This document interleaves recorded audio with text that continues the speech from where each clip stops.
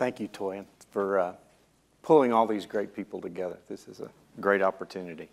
Let me start by saying that I'm an investment banker and entrepreneur by training, so I didn't have any background in Africa or with developing countries or poor people.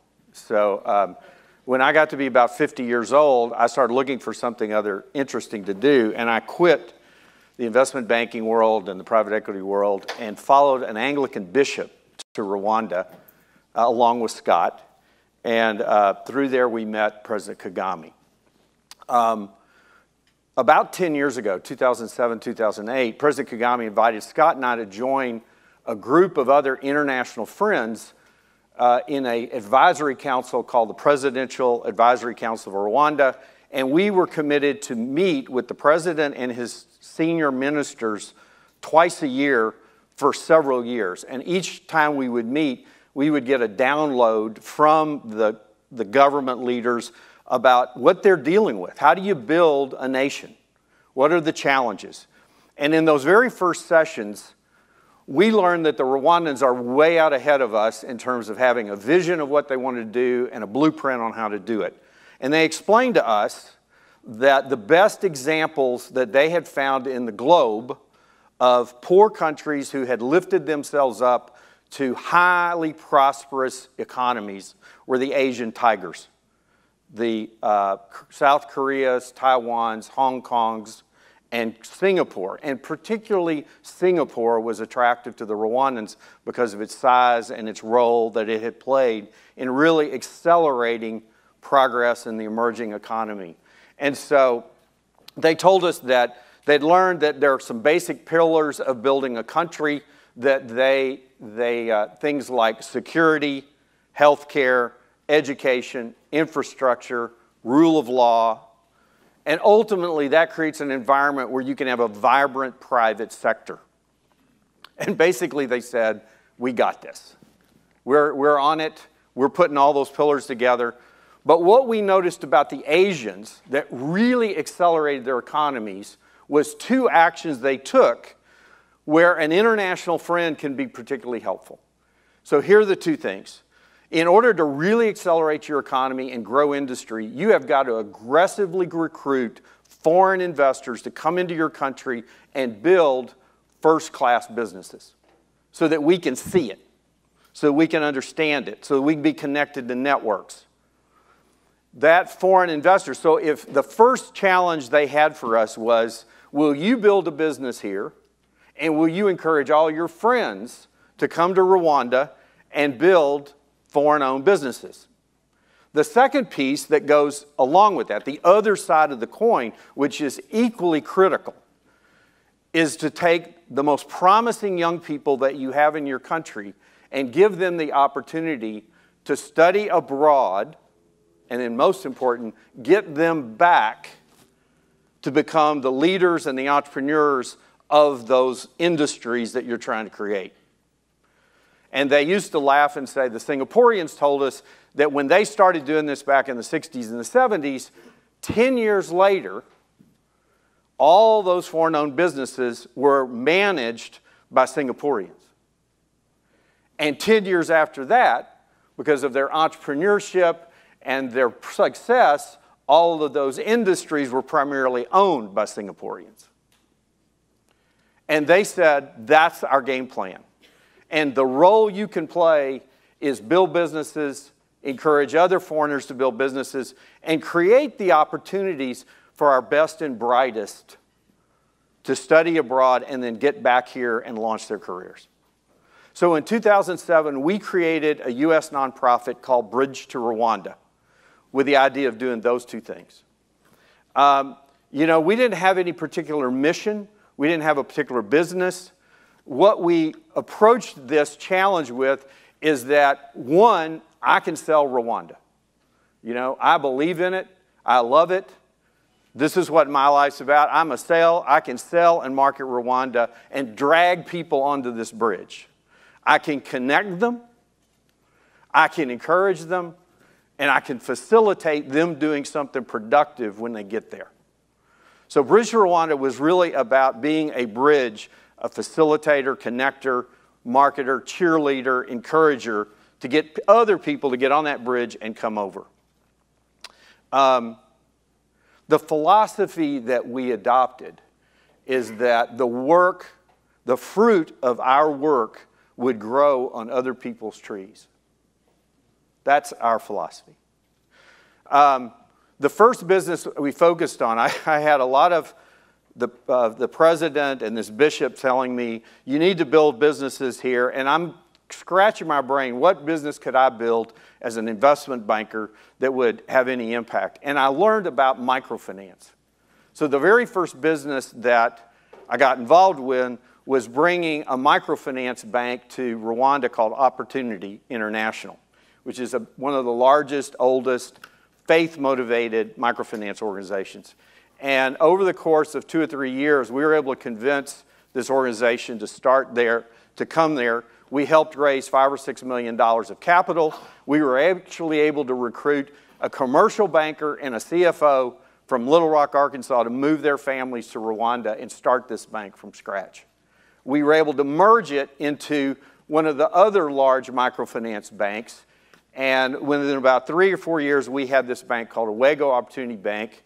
And we basically served on the board and encouraged it. Today, Owego is the largest microfinance bank in the country. It serves 400,000 poor people. The average loan is $300. The average savings account has $70 in it. That was our first engagement. But in order to build the kind of economy Rwanda wants, you have to go bigger. And that's why guys like Scott Ford and Donnie, getting that kind of entrepreneurial talent to engage in Rwanda and to bring their skills and their network and their passion to build these businesses is how Rwanda is going to accelerate its economy. One of the things we learned, though, is in the early days, in order for an American investor to invest in this company and actually get it off the ground, they had to have young, hardworking, talented boots on the ground that would start that business and they could work with to get the business running.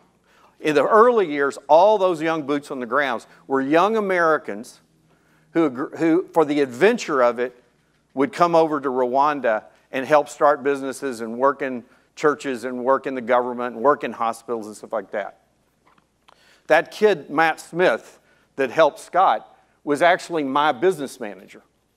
And the first thing, the week of the closing, Scott called me and said, you know I have to hire him in order to do this deal.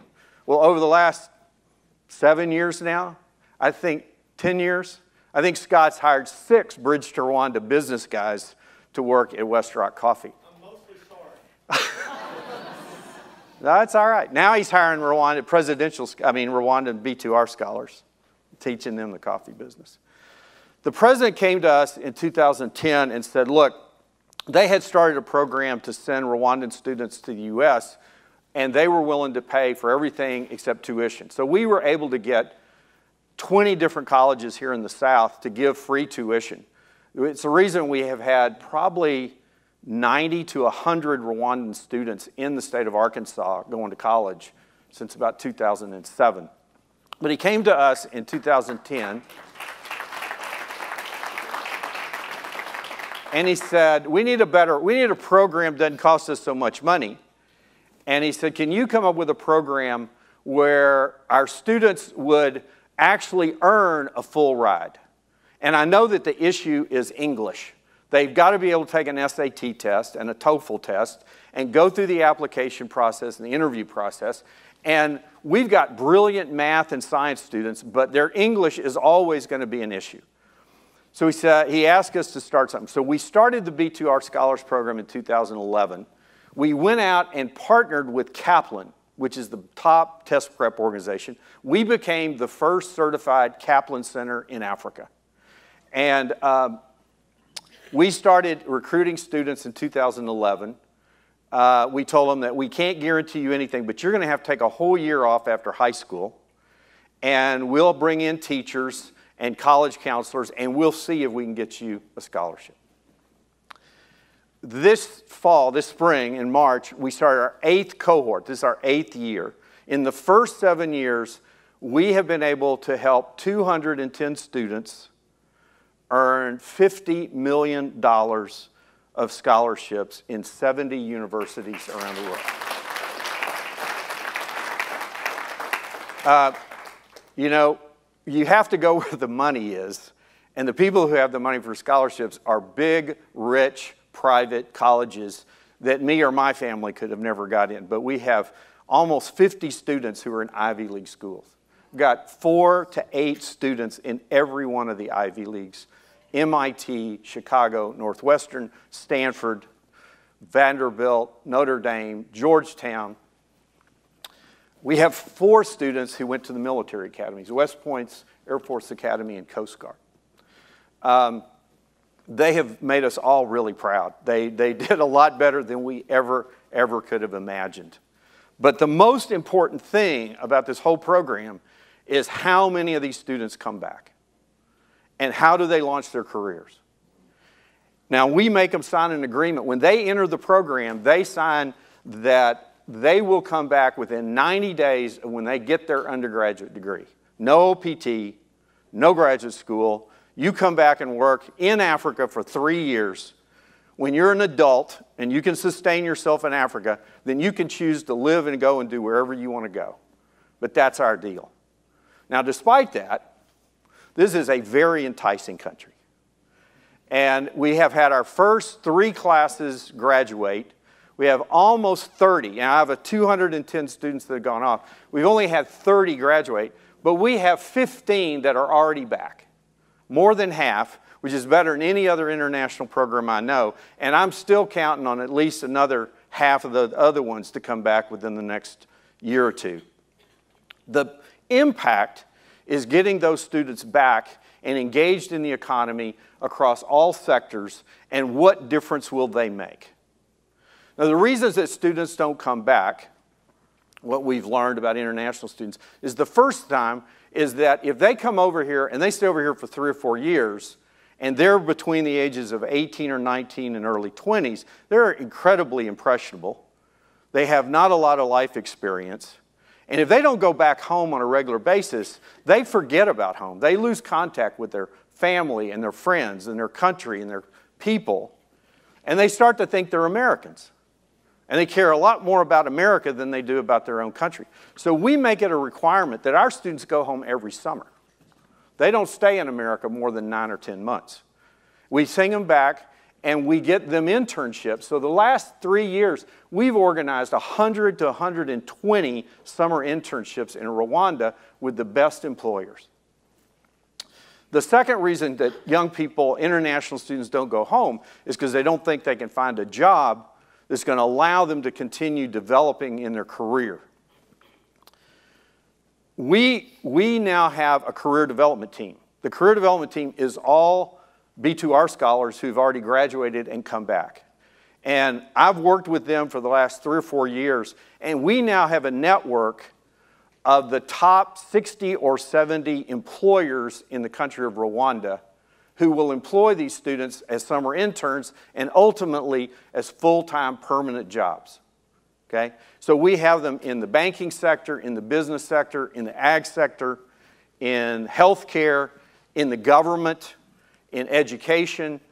So the key is that we have to have a relationship with those employers, and we have to remind them all the time that this young person is coming back. You don't have to treat them any different than any other college graduate who comes out of the University of Rwanda to start with. But I will guarantee you that within 2 to 3 years, that these young people who've had this opportunity to study abroad and have got this global perspective, they will carry a bigger responsibility on their shoulders and will be worth more money to you than you can imagine. So we are in the early stages of doing this.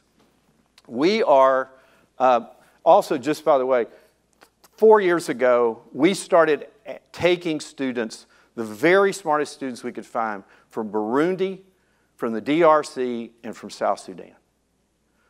Part of that reason is those are all conflict zones.